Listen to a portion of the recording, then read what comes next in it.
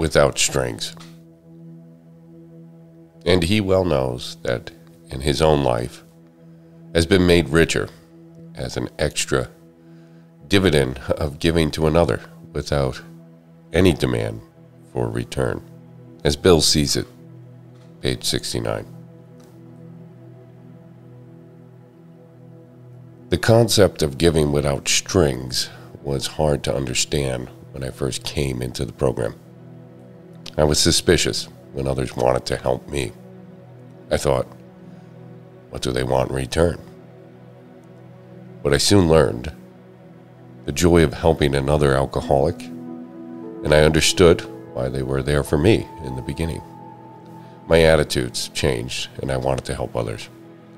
Sometimes I became anxious, as I wanted them to know the joys of sobriety, that life can be beautiful.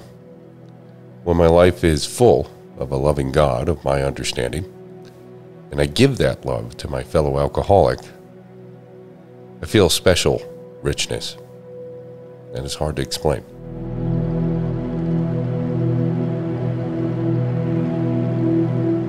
Thanks for starting your day with Hammock readings, and we look forward to seeing you again tomorrow.